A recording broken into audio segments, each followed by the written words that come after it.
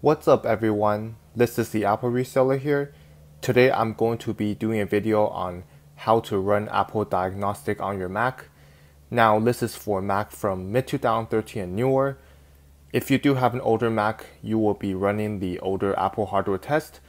I have a video on that as well that I will link down below. So what you do is you turn on your computer, but then you have to hold down the D key until you see the starting internet recovery logo, and you can let go of the D key after that and wait for the test to load. After it loaded, it will ask you to select your language and then you hit return, and then it will ask you if you want to run the test online or offline, which doesn't really matter. After that, it will run the test and then give you any error code if it finds anything. So that's basically how you run the Apple Diagnostic on a Mac from mid-2013 and newer. It's pretty simple. So thank you all for watching. I hope this video is helpful. And if you do enjoy my content, go ahead and subscribe to me. I would really appreciate it.